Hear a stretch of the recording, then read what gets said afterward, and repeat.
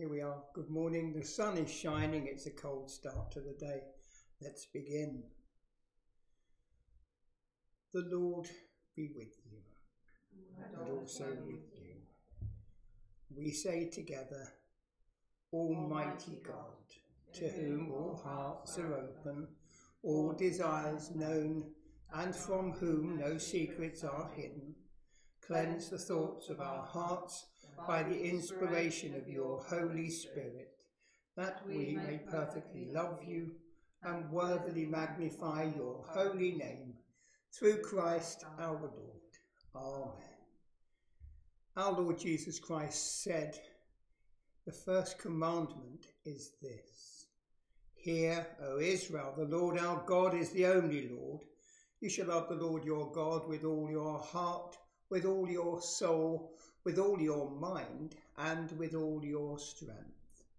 The second is this: love your neighbour as yourself. There is no other commandment greater than these. On these two commandments hang all the law and the prophets. Amen. Lord, have mercy. Christ died to sin once for all, and now he lives to God. Let us renew our resolve to have done with all that is evil and confess our sins in penitence and faith. And so we say, Almighty God, our Heavenly Father, we have sinned against you and against our neighbour in thought and word and deed, through negligence, through weakness, through our own deliberate fault. We are truly sorry and repent of all our sins, for the sake of your Son, Jesus Christ, who died for us. Forgive us all that is past, and grant that we may serve you in newness of life, to the glory of your name. Amen. Almighty God, who forgives all who truly repent, have mercy upon you. Pardon and deliver you from all your sins, confirm and strengthen you in all goodness, and keep you in life eternal, through Jesus Christ our Lord. Amen. Amen. Let us pray. Risen Christ, for whom no door is locked, no entrance barred, open the doors of our hearts that we may seek the good of others and walk the joyful road of sacrifice and peace, to the praise of God the Father. Amen. Amen. So we come to our first reading.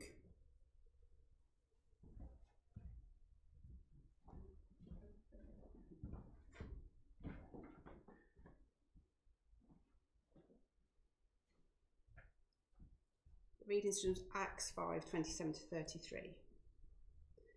They brought the apostles to the Sanhedrin. The high priest questioned them.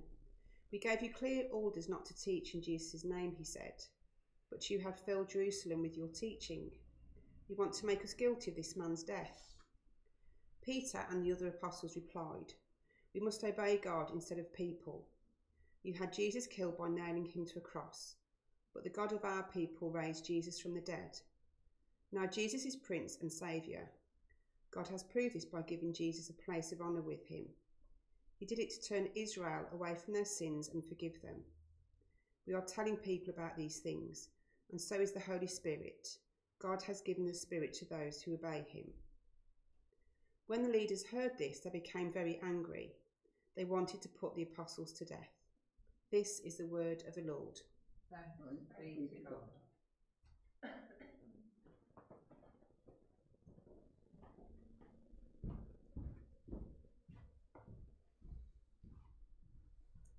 Alleluia, alleluia. Jesus said, all who see the Son and believe in him may have eternal life, and I will raise them up on the last day. Alleluia. Hear the gospel of our Lord Jesus Christ according to John. Glory to you, O Lord. The one who comes from above is above everything. The one who is from the earth belongs to the earth and speaks like someone from the earth. The one who comes from heaven is above everything. He is a witness to that which he has seen and heard. but no one accepts what he says. Anyone who has accepted it has said, yes, God is truthful. The one whom God has sent speaks God's words. That's because God gives the Holy Spirit without limit. The Father loves the Son and has put everything into his hands. Anyone who believes in the Son has eternal life. Anyone who does not believe in the Son will not have life. God's anger remains upon them. This is the gospel of the Lord. Praise to you, O Christ. Father, we thank you for Christ risen.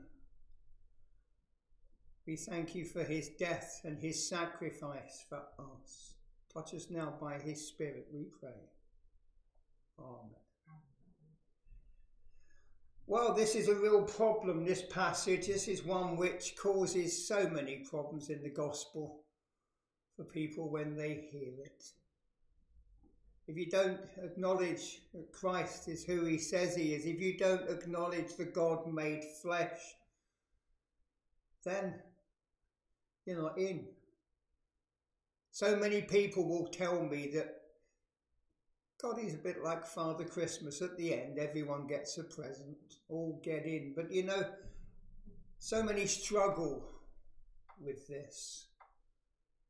Don't we all have friends? Don't we all have family who we want to think of as in heaven? You know, I'm not going to say they're in or they're out because that's not my job. All I know is no one comes to the Father but through Jesus. All I know is God so loved the world that he gave his only Son, Jesus Christ, to die for us, not to condemn the world, but to set the world free.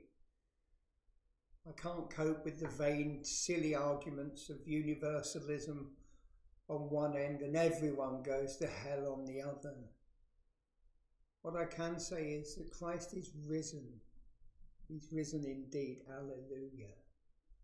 And that's the strength in which we work. That's the path in which we take up our cross and follow. That's the gospel we preach in our words, in our lives, in our hearts, in our love. That reading today, that gospel reading, will cause many people unease. People have always said, how will I know if I'm in? I remember a very wise Elim minister once turning around when someone said, how will I know if I've committed the unforgivable sin?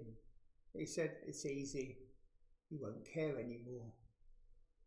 As much as you care, that's a sign that you are walking, that you are trying. As much as we fall, it's a sign that we are human. But Christ has risen to help us overcome the power of sin in our lives, because he's broken the penalty of sin. Death is no more, it's powerless. So today, can I just ask you, if you're one of those who thinks everyone gets in, that's great. But where's the imperative for us to evangelize? And for those who think no one gets in, what's the point of the cross? We fall, we fail, we are forgiven. Nothing you've seen, nothing you've been, nothing you've done, nothing you're going to do, neither height nor depth nor power nor principality, nothing future, present or past, nothing you've done and nothing anyone's done to you separates you from God's love. Don't worry about who's in and who's out. Worry about who went to the cross and preached his gospel of love, reconciliation and inclusivity. And heaven, well, you might be surprised who's there. Who knows, I might even be. Let's pray. Father, we thank you that in flesh you went to the cross. In flesh you submitted and died. In flesh you rose again. Help us to put aside foolish arguments. Help us to put aside clever theologies and philosophies. And help us to take that which is folly to the world But a man born of a virgin, fully God, goes to a cross, dies and rises again. Lord, if we can answer those two things alone, that's a start. But we live by faith. We live by hope made real in Christ. Make that our reality this and every day, we pray. Amen. So let us declare our faith in God. We believe in God the Father, from whom every family in heaven and on earth is named. We believe in God the Son, who lives in our hearts through faith and fills us with his love. We believe in God the Holy Spirit, who strengthens us with power from on high. We believe in one God, Father, Son, and Holy Spirit. Amen.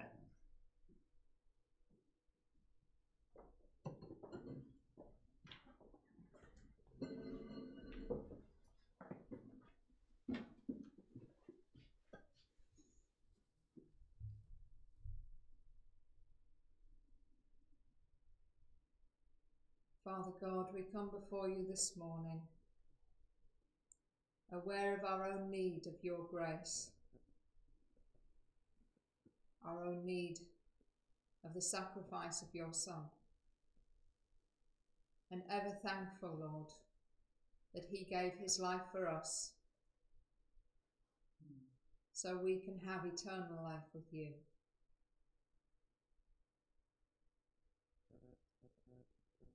Lord, we pray this morning for those who have not yet received that message, for those who don't know the great love that came to us in Jesus, that died for us, and that through your power was raised again to life, so that we can have the hope of resurrection, of life after death. But more than that, Lord, we can have the knowledge, the certainty of your presence with us in this life,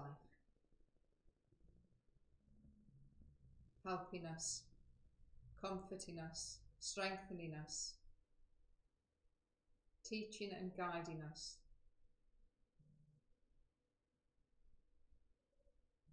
So Lord, we pray for those we know, for our loved ones, for our neighbours, for our communities, for the work of your church, in spreading that message of love and joy and forgiveness, that we would take it seriously, but we would do it with great joy, that our message would be seen as something to be welcomed and received. Lord, in your mercy, hear our prayer. Father, we pray for a world that is desperately in need of that love, of a sense of hope, for the many places in this world where there is conflict, for the tensions rising now between Japan and its neighbours as Japan wants to release water from Fukushima into the ocean.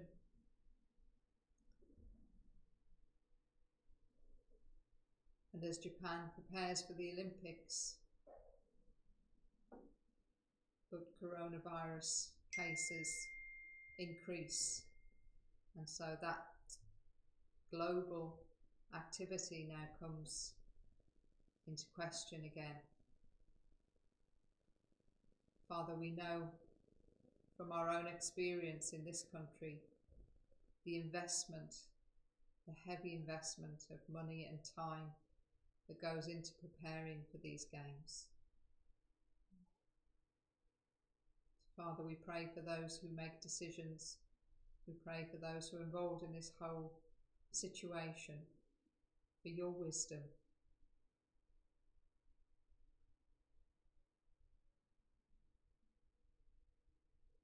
Lord, we pray for the United States, with the violence and the protests that are going on there, as another young man has been killed by a police officer, tearing apart again and revealing again the deep divisions that exist in so many of our societies. Lord, we pray for healing, deep and lasting healing. We pray for a willingness to really grapple with the issues at the heart of these protests, of the hurt and the pain that is caused when people are treated differently just because they look different.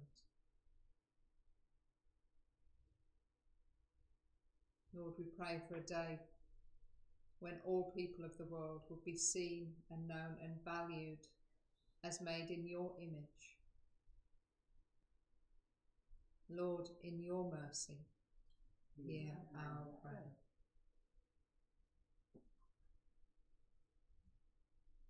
Father, we pray for our own country, for our own community,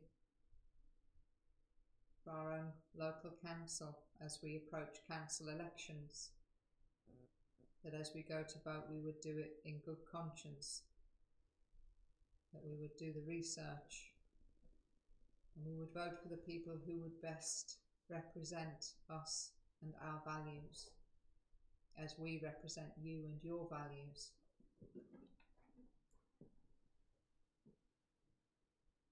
And Father, with all the wrangling going on around David Cameron and lobbying, Father, we pray that there would be transparency and integrity in our politicians and in our politics.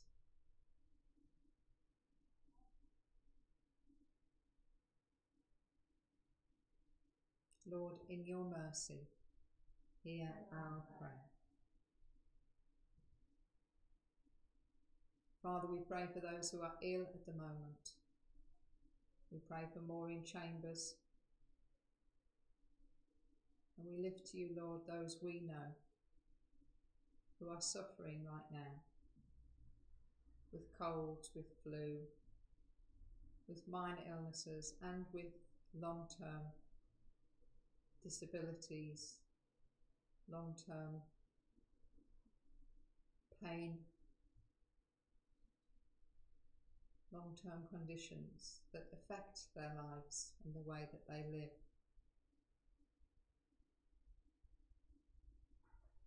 Lord, we pray for healing, we pray for peace, we pray for strength to endure.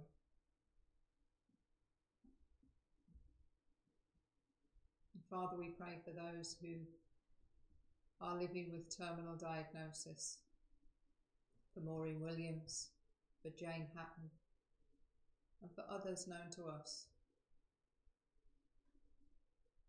And in the quietness now, Lord, we lift to you all who are in our hearts, in our minds, known to us. We bring them to you, our Heavenly Father, in confidence that you know their needs and you are willing and able to provide.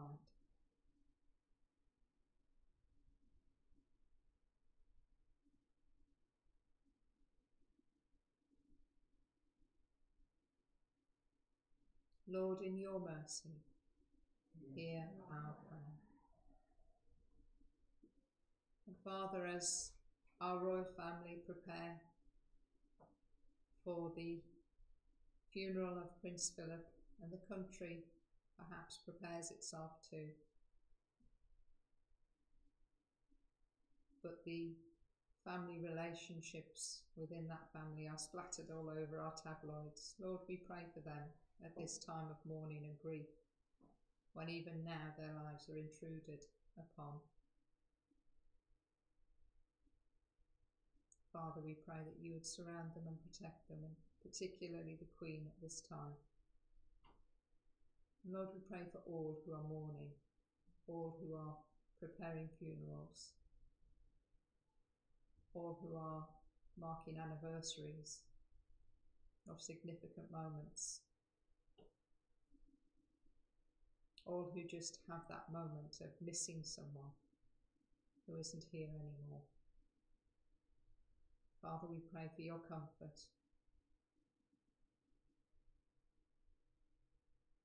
And Lord, we pray that they may be reassured in the death and resurrection of your Son. Lord, in your mercy, hear our prayer. So we gather our prayers and lift to you those spoken and unspoken. And we ask, merciful Father, accept these prayers for the sake of your Son, our Saviour, Jesus Christ. Amen.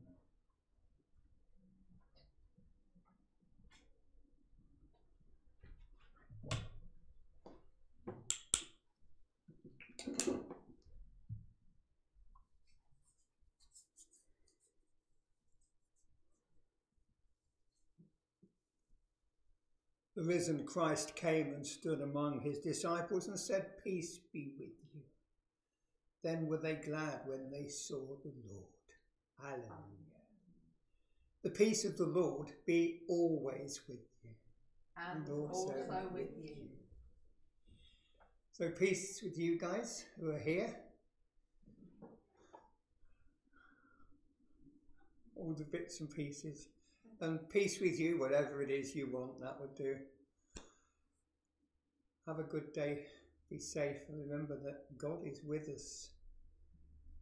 And because we know that,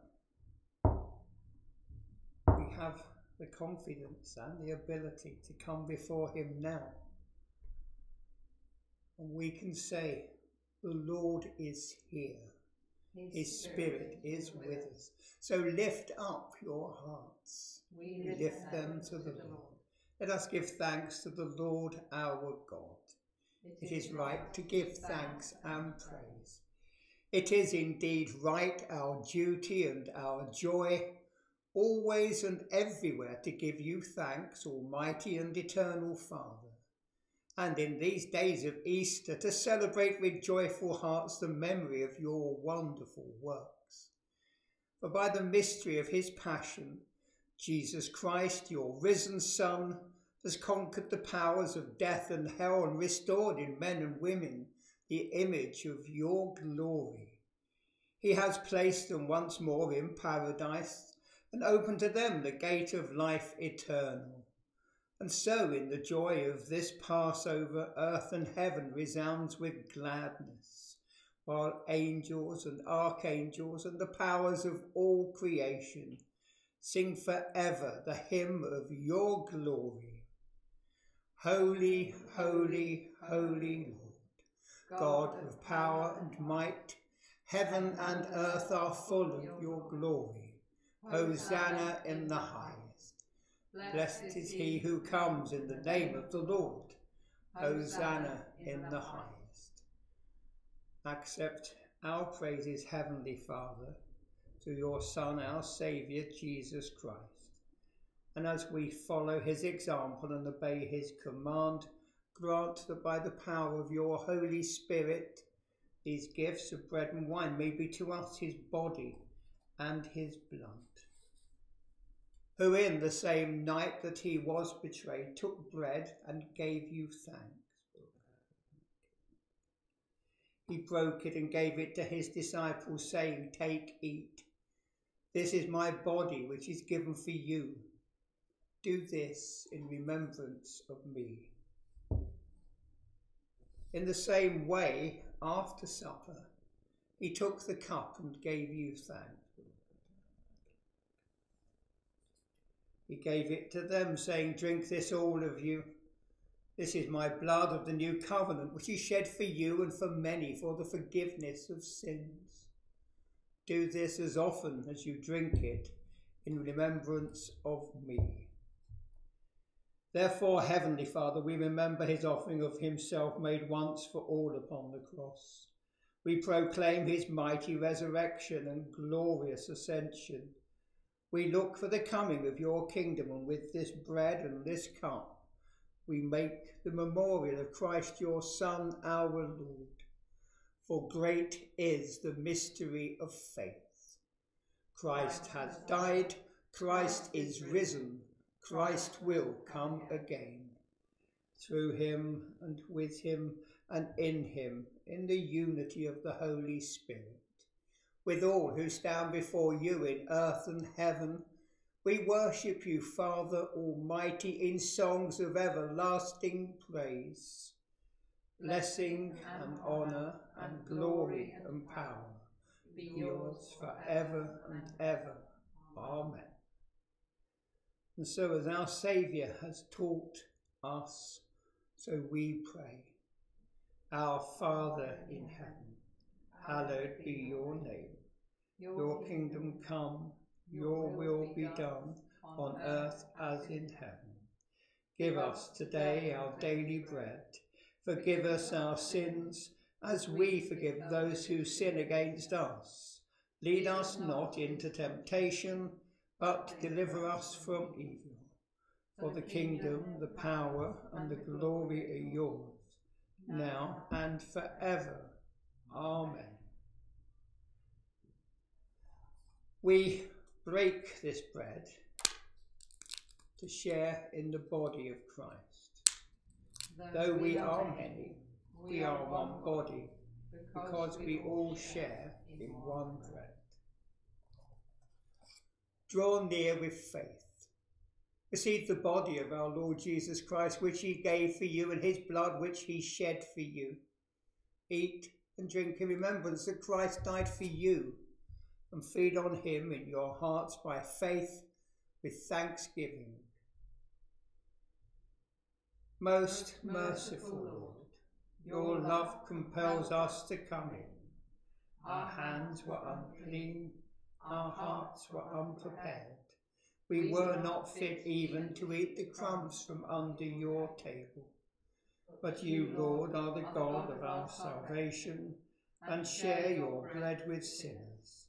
So cleanse and feed us with the precious body and blood of your Son, that he may live in us and we in him, and that we, with the whole company of Christ, may sit and eat in your kingdom.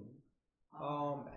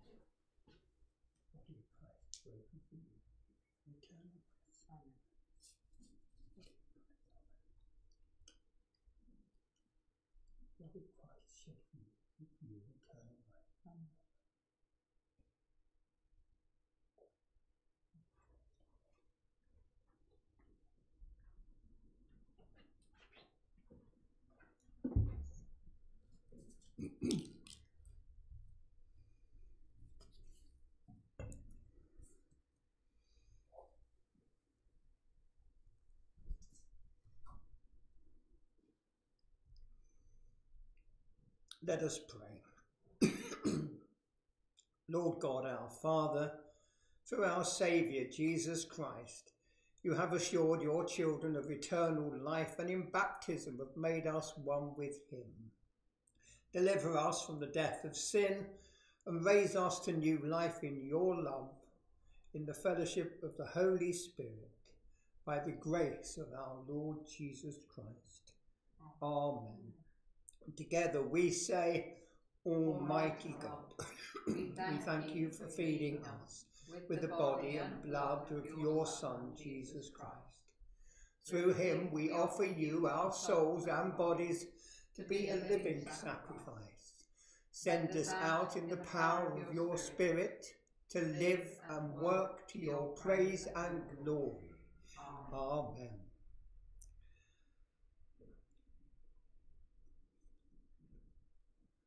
God, who through the resurrection of our Lord Jesus Christ has given us the victory, give you peace, joy, and love in your faith, and the blessing of God Almighty, the Father, Son, and the Holy Spirit be with you and those you love now and always. Amen. Let's go in peace to love and serve the Lord. In the name of Christ. Amen. Anything we can do to help, to be there for you, to stand with you, don't hesitate to contact us. Thanks for being with us today, and we'll catch you soon. And for those of the St Francis Persuasion, Monday 7:30, it's the annual district church meeting. That's come round quick. It's going to be streamed, but there's space in the building for those who want to be in the building safely. Have a good day. Stay blessed. Bye. Thanks for being with us.